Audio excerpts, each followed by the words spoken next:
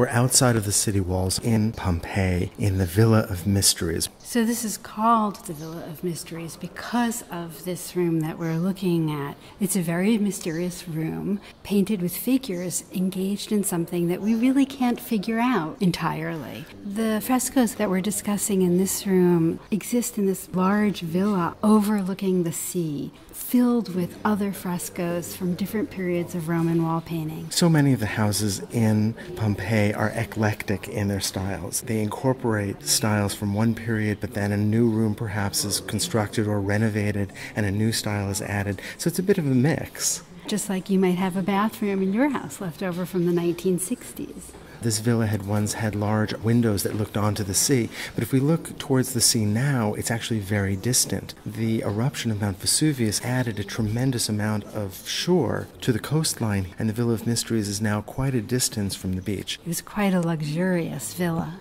Roman wall painting is fresco. It's painted directly onto wet plaster. And these are true fresco, or what the Italians call bone fresco.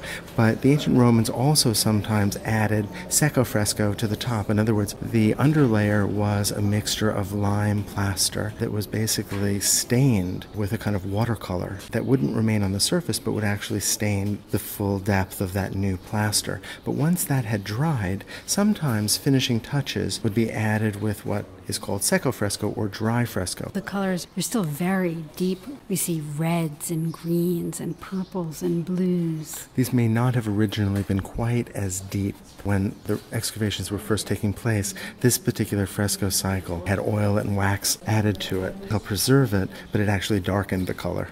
The room is entered through a very small door, and it has 2 windows, and so that adds to the sense that this was a room that had a special purpose. There's been a lot of debate about what these figures depict. These are large-scale figures painted on 3 walls that we think depicts a Dionysian cult ritual. At this time, what we call mystery cults, which were religions that came from the East, were not entirely okay. The state religion was still the only official religion that was allowed. Right, and so if you were involved in something like a Dionysiac cult or another Eastern cult, you had to keep it somewhat secret.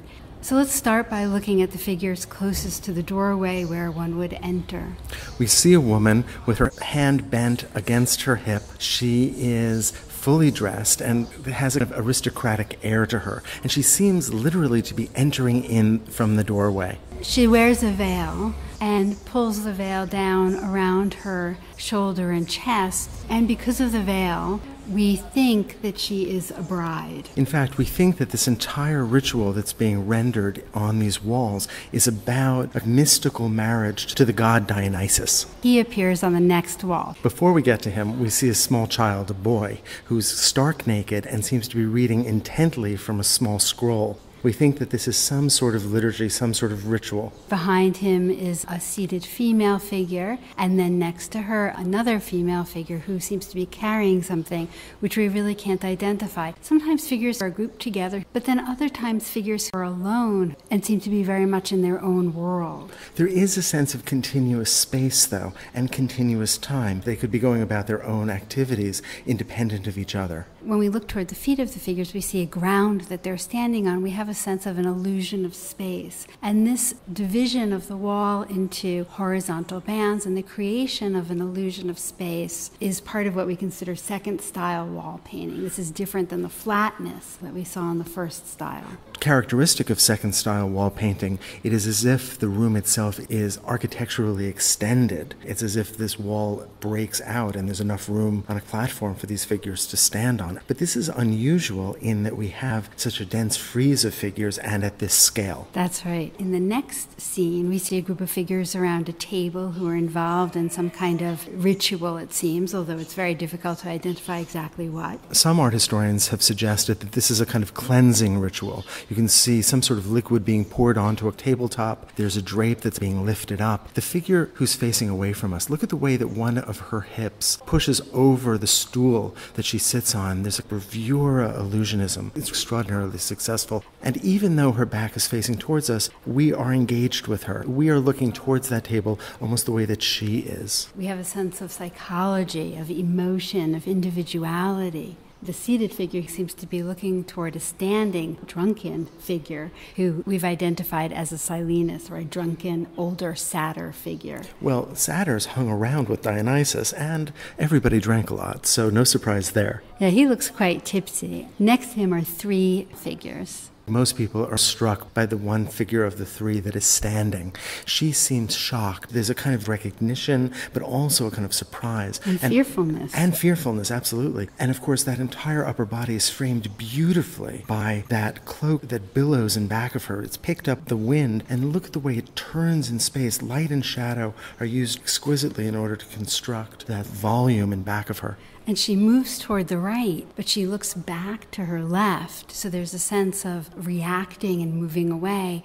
And her left hand, her left forearm is foreshortened. Her expression, looking over to the back wall, bridges that gap. We seamlessly move over the corner of the room without even realizing it. This is really thoughtfully conceived. She seems to be reacting to a mask held up by a figure on the next wall. That's a young figure standing above another Silenus. Now we're at the back panel where Dionysus sits, and we can see he is absolutely drunk. When we think about Dionysus, we think about unbridled pleasure that's indicated in his body as he lounges across the lap of Ariadne, his mortal lover. He's got his own staff draped over him, but look at the way that the body is beautifully articulated, almost completely nude. His drape is just falling away. But there's a way in which his body is absolutely relaxed. This is not the way the Greeks or the Romans represented their athletes.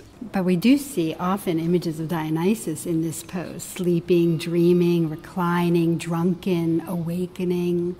I love the way that Ariadne, a mortal, her hand is over his shoulder. And there's a kind of intimacy there. He is enjoying himself. And as we move toward the right, we see a kneeling figure who is unveiling something under a purple cloth that has just been removed from its case that's on the ground. Right, some have called this a basket of some sort. Art historians have spent a lot of time trying to determine what exactly is there. Many people think it's a phallus. One art historian has suggested it might be a rendering of Mount Vesuvius, which is visible from just outside this house. Next to that, we have a winged figure who's foreshortened, moving towards us, but looking over to her left.